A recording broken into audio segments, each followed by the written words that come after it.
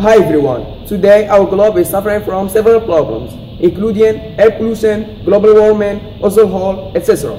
So, I'm going to talk about hydrogen as a clean source of energy. First of all, hydrogen is a chemical element in the first case of the periodic table, and its atomic number is 1. This is why hydrogen gas is 14 times lighter than the air, and rises to the top. And it consists of one proton and electron. Hydrogen consists 75% of the mass of the universe, and its importance in water molecule H2O. Also, it's indispensable in organic materials, and determine if a solution is acid or basic. Also, hydrogen is the main interactive in nuclear reactions of stars. So, the hydrogen gas is naturally produced by some bacteria, but with low percentage, and industrially produced by many ways, like the reaction of some metals with acids, like chloride acid with aluminum.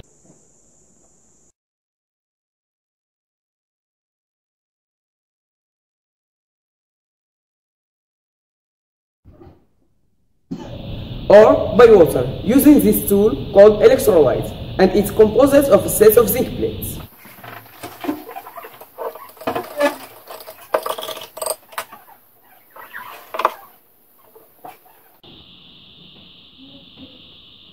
Also, dual hydrogen gas can be produced by the reaction of some metals with water, like sodium, lithium, or potassium, or other metals in the first line of the periodic table, called alkaline metals. For example, the reaction of lithium of our batteries with water. This is why it's dangerous, because if there is a hole in the battery, the lithium can be reacted with water vapor in the air, producing dual hydrogen gas, what causes fire.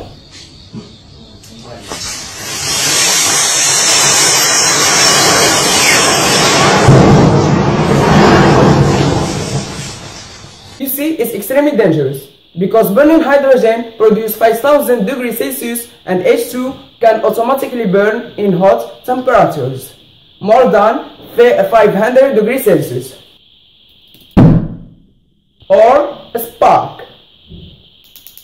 And this reaction with oxygen produces water vapor, H2O. This is why you can't burn water, because it's a product of another combustion process of H2. So, we can't burn material already burned. Finally, we can say hydrogen is the future source of energy, because it doesn't pollute the air and doesn't produce any toxic gas, just water vapor. So, using dual hydrogen instead of other fuels to reduce producing greenhouse gases and protects our ozone layer. That's important to see our globe green again. I hope you enjoyed my video, and thank you for watching.